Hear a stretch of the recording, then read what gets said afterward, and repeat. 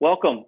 Thank you for joining us this afternoon. My name is Sean Evans. I'm with the Meridian Chamber of Commerce, and we're here today in partnership with the City of Meridian, Central District Health, Crush the Curb Idaho, and numerous partner organizations and individuals as we share with you a program that will assist Meridian businesses as they reopen.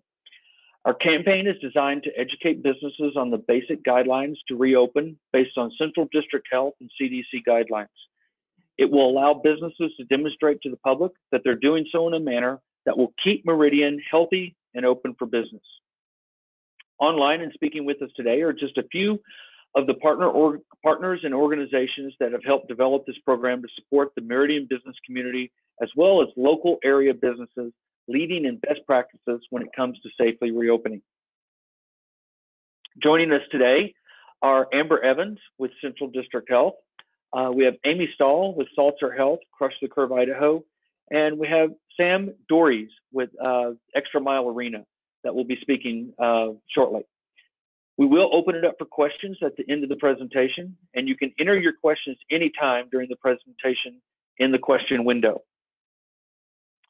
The premise behind our campaign was getting businesses back open and restarting our economy, and this is why our group was started. We initially pursued efforts to get everyone open as early as possible, but we also saw the bigger issue businesses might face when reopening amidst the COVID-19 crisis, and that was, will the public return to the stores, establishments, or facilities when they reopen? We're contacted daily by our business members on how the governor's plan applies to their business. When can I reopen? And what are the actual guidelines my business needs to follow? While the Meridian Chamber of Commerce is not an authority on the plan or the recommended guidelines, we are here to help Meridian businesses understand them better. The last thing we want to happen is our local businesses is they go to the effort and the expense to open, bring back employees, restock their shelves, and the public, the consumers, not visit their establishment out of the fear or concern for their safety. The Central District Health and CDC have developed some guidelines to reduce your risk when out in public. And if businesses can follow these guidelines as they reopen and demonstrate to the public that they're serious about public safety and health, then that will help build consumer confidence necessary to restart our economy. The Meridian Chamber of Commerce has launched the Keep Meridian Healthy and Open for Business campaign to help businesses build that consumer confidence. As businesses open, according to the governor's 4-stage Idaho Rebounds program, we'll assist those businesses by conducting industry-specific webinars like this one that will provide information from Central District Health and CDC on basic guidelines for that industry. And the webinars will also feature local business leaders that have taken even further steps to ensure that they're reopening in a safe and responsible way. After businesses participate in a webinar for their industry, they'll be provided free of charge collateral material that they can display in their store that recognizes them as participating in the Keep Meridian Healthy and Open for Business campaign. These materials include door signage that shows they're a part of the campaign, posters for in-store display that touch on all of the things they need to be doing in order to keep their customers and employees healthy. Also includes social media material to share online to demonstrate that they are following the guidelines and keeping their patrons and customers safe and healthy. Participating businesses will also be listed on our website and included in our marketing campaign as businesses that are doing above and beyond to try and help keep Meridian healthy and open for business. The guidelines out there are not a one-size-fits-all solution for every business. We don't know what we don't know. These industry-specific webinars seek to educate beyond a sheet of written guidelines. To be in compliance with the governor's 4-stage business openings, we will only provide the collateral materials when the business is scheduled to open according to the governor's plan. Also following up after opening, the participating businesses will be encouraged to answer surveys from the Meridian Chamber on how their opening is going and the sentiments from their patrons returning to the stores and businesses. This will assist us in phase 2 of our program as we build out business revitalization teams to support area businesses. Please look to the keepmeridianhealthy.org website for a complete listing of industry-specific webinars. What you see here is what we have scheduled for this week, and watch the replays from previous webinars that we've conducted over the last 2 weeks. With that, I'd like to turn it over to Amber Evans with Central District Health to share with you some guidelines for our topic today, industry for large venues that will be reopening in the coming weeks. Amber? All right, thank you, Sean, and thank you for the Meridian Chamber of Commerce for having me today.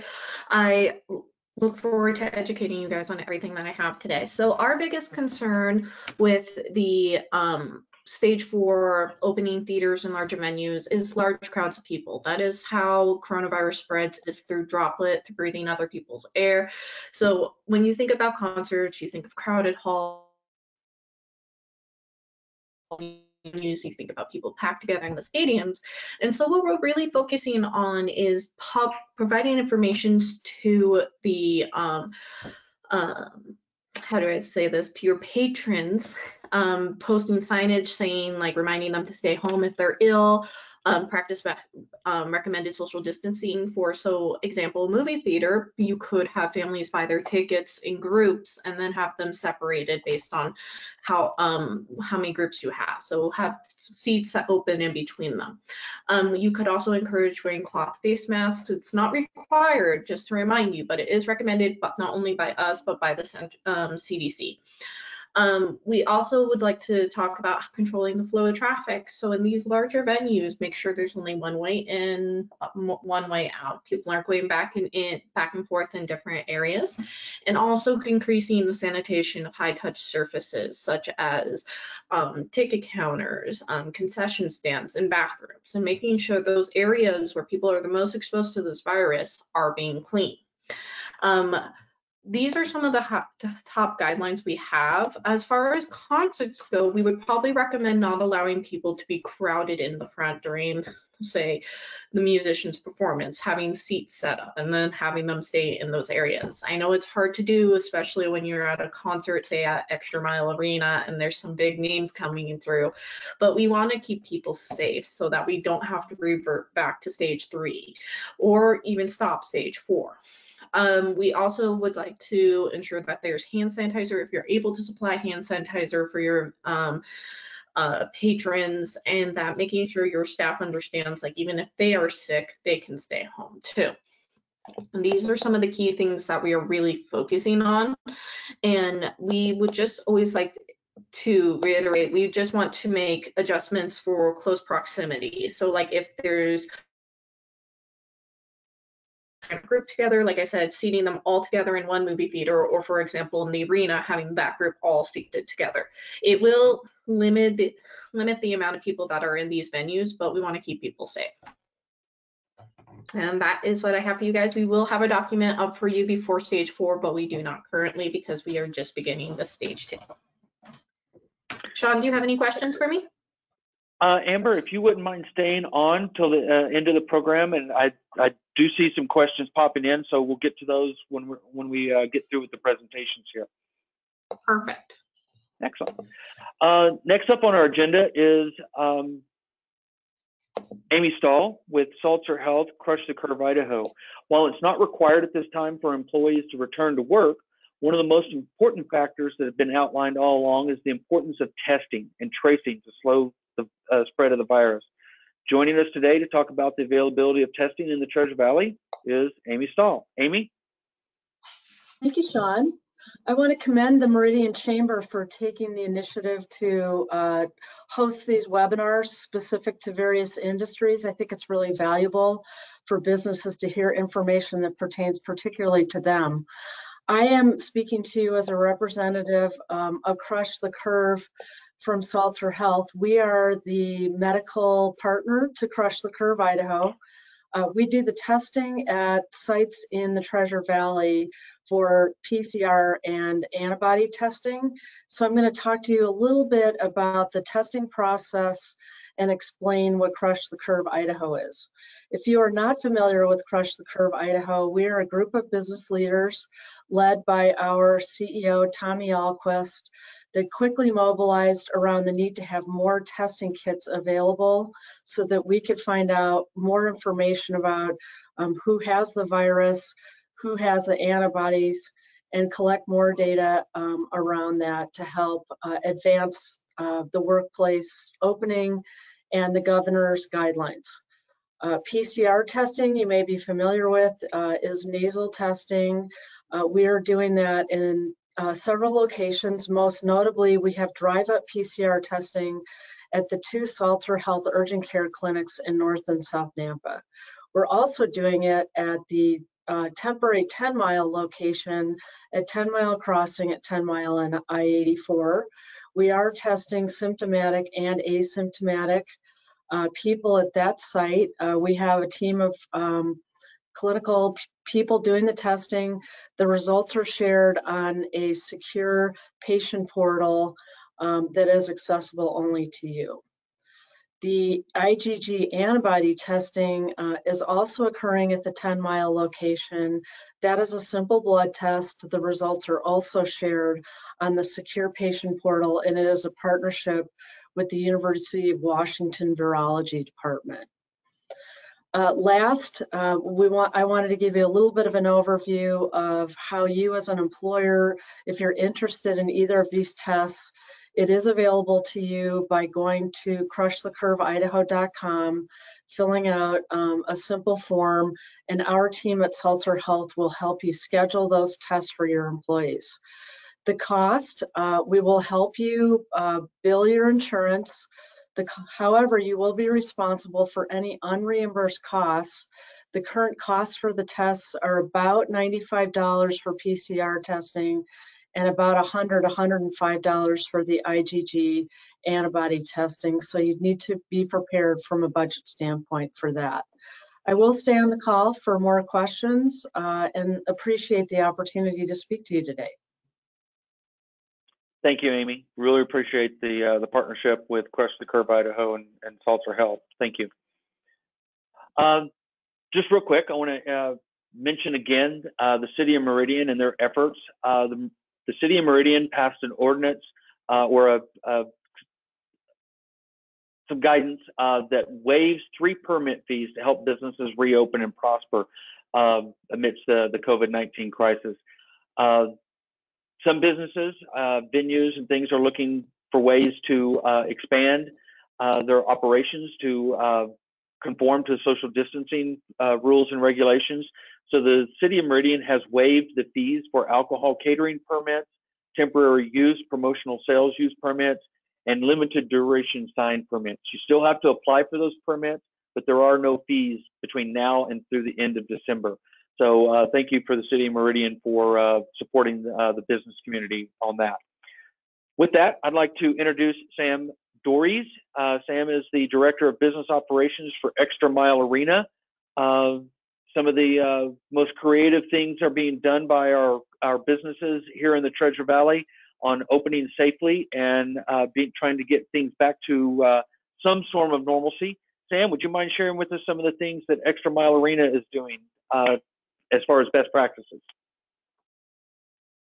Yes, and I appreciate you having me, Sean, and thank you for letting us take part in this conversation. I think it's really important for us to be a part of the conversation. We really want to make sure that other local businesses and our guests and our fans know what we're doing and what we're thinking through as we plan to reopen. And for us, you know, the arena hosts over 100 events a year and 300,000 guests annually, and that's a combination of a bunch of different events. Obviously, the bigger, flashier concerts and entertainment events, but we also host 40 Boise State athletic games. We host 15 university and high school commencements and graduations.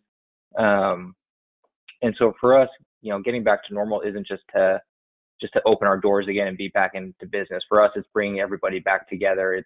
It's doing it in a safe and healthy manner. You know, we want to be able to have everybody back together singing and watching their favorite teams play and walking across the stage as graduates, but we know we have to be smart and responsible in doing so.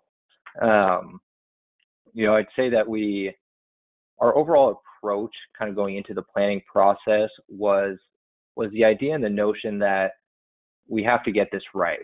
Getting this right is more important than just getting it done. And we have to get it right. And so for us, it meant and it continues to mean it. We can't be impulsive. We can't cut corners. We can't open tomorrow just because we really, really want to if we're not ready to do so. We, as the arena, we have a responsibility and duty of care to our guests, to our staff, to our clients, to the university and community as a whole, really, to do everything we can to ensure the health and well-being of anyone that comes into the arena. And we do take that seriously. And so for us, as we've been planning and going through this process, that's kind of been the overarching, that overarching mindset. Getting it right is more important than just getting it done. And so kind of going into what our plan is incorporating, and what's in our plan. And I will say we have a ton of really, really good people working on this plan right now. Truly, our entire staff from top to bottom has contributed, and it is a huge team effort and a huge team undertaking, because everything we're doing is touching every single department, everything from security and guest services to housekeeping to marketing to production. It truly, it's going to involve all of us in our efforts. And so, the first part of what our reopening plan is addressing is the notion to inspire confidence. And I think we've all heard that phrase often, that we need to inspire confidence amongst the guests and the people coming to our venue. And ours takes that a little bit further. We also need to inspire the confidence of the university, of the NCAA, of our clients, and of our staff, both our full-time staff and our part-time staff. And, this plan isn't geared just towards our guests. We obviously need to inspire them so that they feel comfortable coming back. We also need to inspire the confidence of our full and part-time staff, our vendors, our contract labor, and really everyone that's going to step into the building in one way or another. And so as we get closer to reopening, our message is really going to be geared to all of those groups and not just the fans. And for us, that messaging is super critical and super important. We want to include detailed information of our plan to inspire that confidence, so people understand what we're doing and what we will do once doors reopen. The next kind of part that's making up our plan is just all of the guidelines. We've drawn from a lot of inspirations. Obviously, we're keeping a close eye on local, state, and government health and safety authorities. There are obviously some overarching similarities amongst them, but they'll vary. So we're making sure to keep an eye on those and constantly looking at them. We know that all of that's changing daily, hourly, sometimes even quicker, it feels like. But for us, we know that this plan is going to incorporate those best guidelines from the CDC, from the Central Health District, but that the plan is going to be flexible. It's a living, adaptable document, and we're building flexibility into that plan to address situations as they come up. We're also taking guidance from IAVM, which is the International Association of Venue Managers.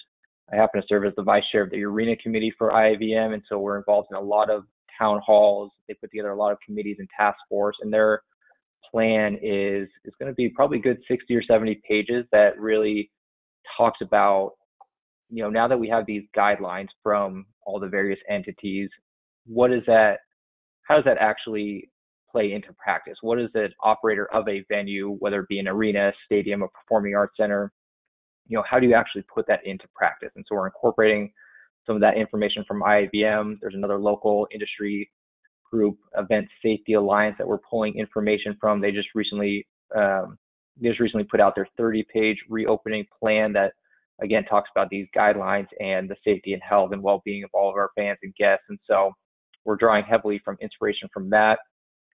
The university has several subcommittees as well. So they're looking at reintegration, disinfection protocols, social distancing standards, training, positive case management, contractor protocols, et cetera. They're following the American College Health Association guidelines, which looks at a number of considerations for higher education. So we're working in coordination with the university to incorporate their philosophies and protocols into our plan. And I'd say one of the more exciting things we're actually working with right now is a industrial hygienist company, which doesn't scream exciting off the top of the page, but it's really cool. We're working with them to they're providing a number of recommendations on the necessity of using only CDC-approved chemicals, ongoing ATP testing, which helps assess the level of our efficiency in manning our cleaning effectiveness, statistical process controls, increase in staffing,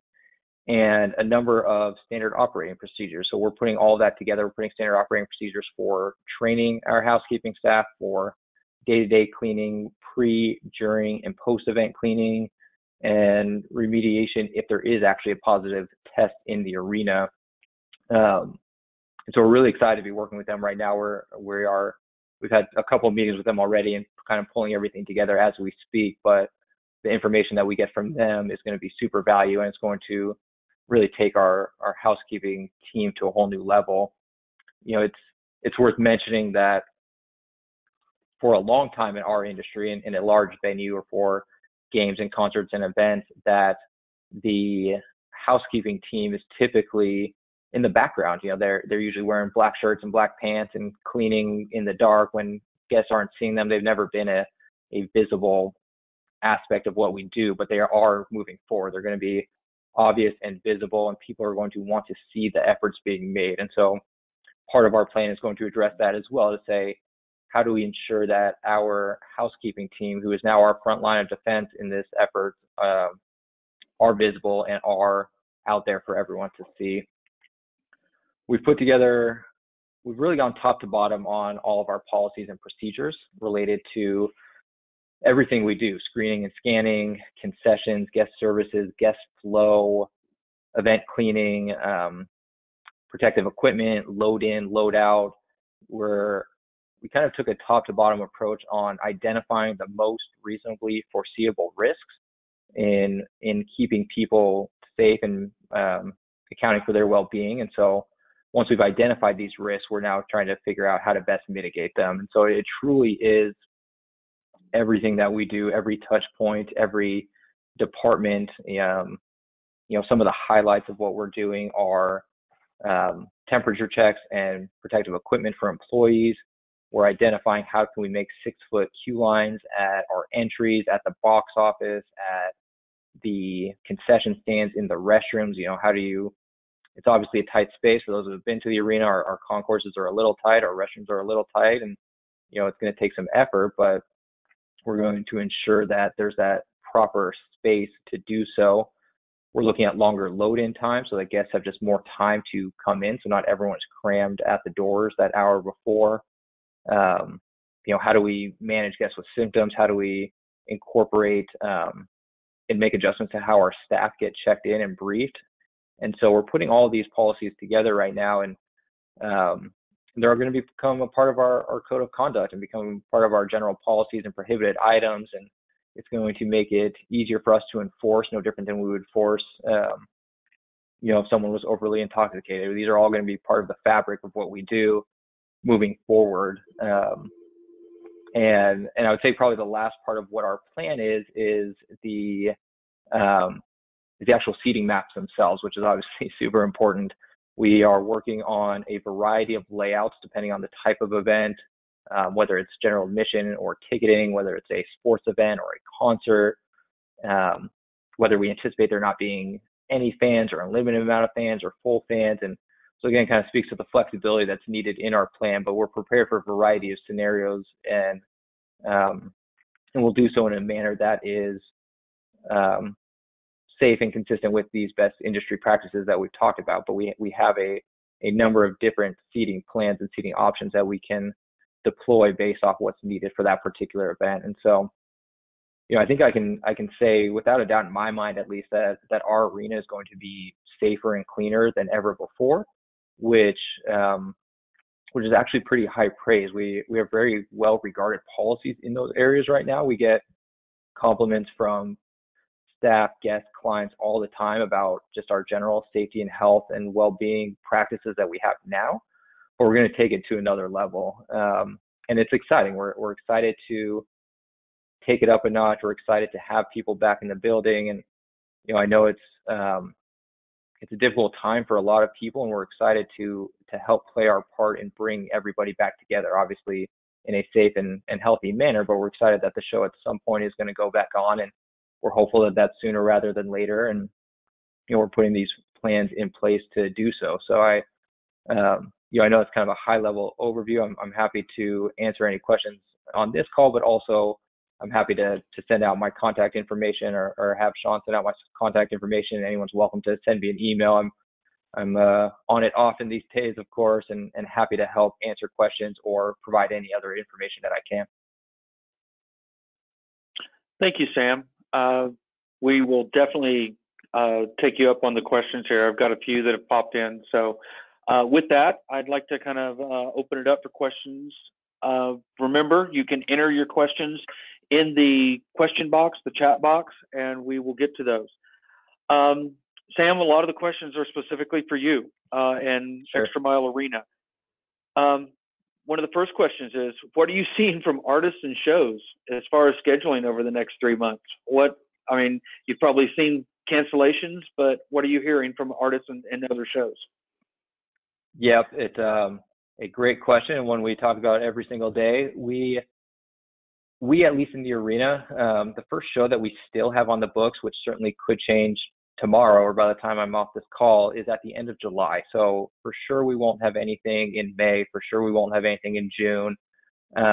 Everything's either being postponed or pushed back until at least that end of July and truly into August and September. I think that I was actually on a call last night. There are some tours that are planning on going out on July 1st, and that those may or may not come through Idaho, of course, but the artists want to come back. There are certainly artists that can afford, for lack of a better word, can afford to sit out for the rest of the year and not play at all until 2021. Some of the more well-known and high-level artists, but there's a huge amount of that kind of middle tier and different level of artists that want to come back. And so we are looking at ways to do that in the arena, and we're looking at ways of doing it outside the arena. Can we get creative, and can we do something in the next couple months until we can actually get back inside that still provides that level of entertainment?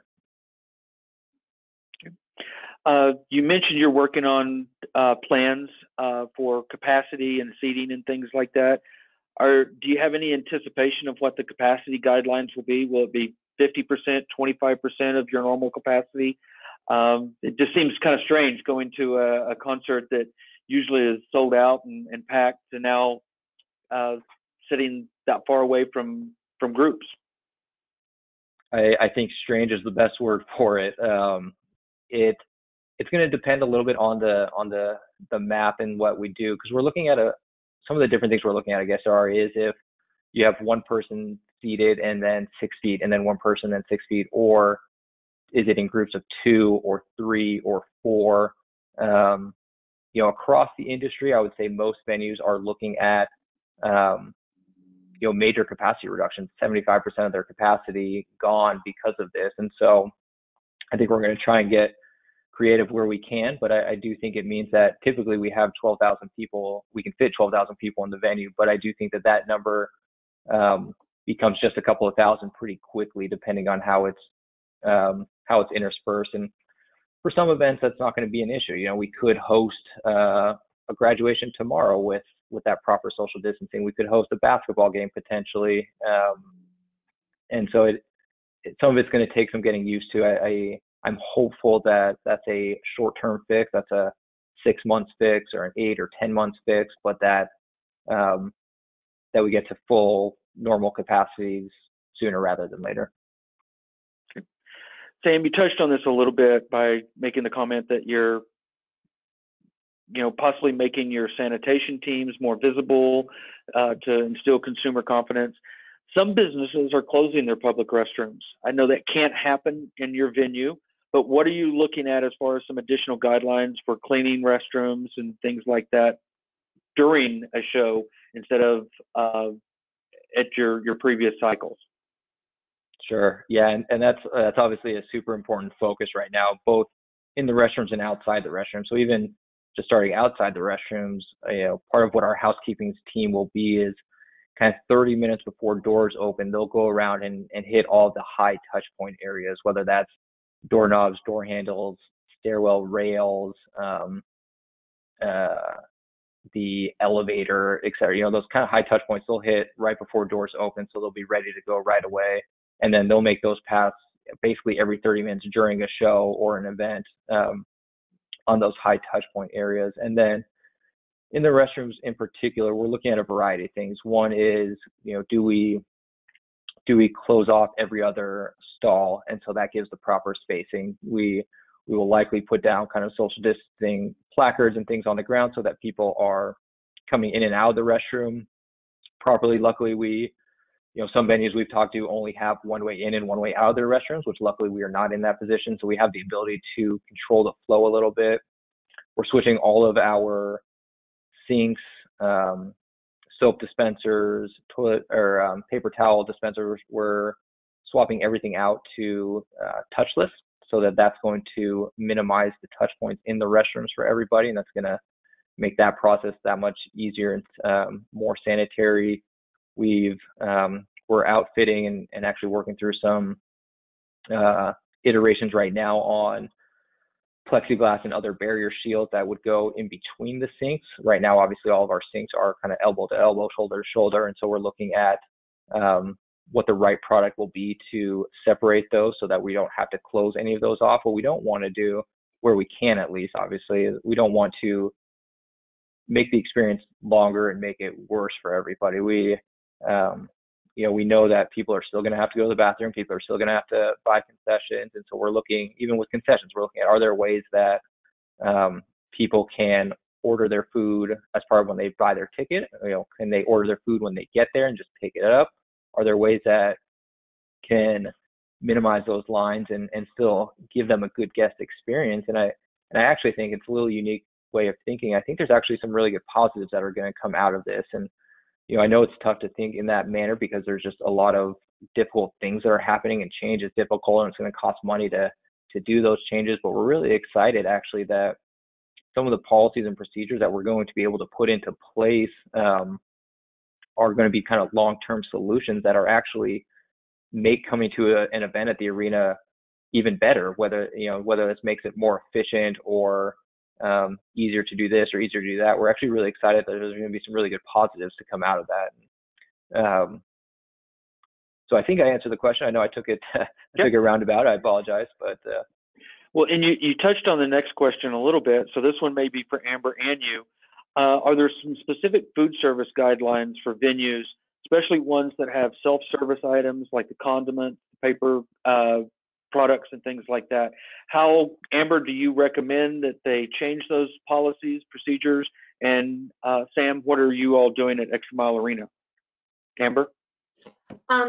Excellent question. We actually got this from quite a few restaurants during the stage 2 reopening. We are recommending that either the food handler provides the condiments for the person, asks them like how much ketchup do you want, how much mustard do you want, or if that's not a viable option for you, to probably purchase the small disposable packets. Just because those condiment stations can just be a risk of exposure, especially if multiple people are reaching into it. Even with a sneeze guard, it would still possibly be a risk.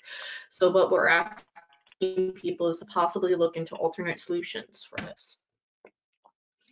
And yeah, I would what say are you we're doing. Sam? I was gonna say I think we're doing the same exact thing. You know, having the person behind the counter provide condiment packets, having them provide little cups of jalapenos or onions, having them provide the utensils, and really even just relooking at our food menu in general. We're going to switch to more prepackaged options. People are going to be a little more leery of you know, eating the pretzel or popcorn that our food services staff, even if they're wearing gloves and masks and all the proper equipment, they're going to be a little more leery of that. So we're looking at what types of prepackaged options there are and making sure that there's good options, healthy options, vegetarian options, all sorts of different options.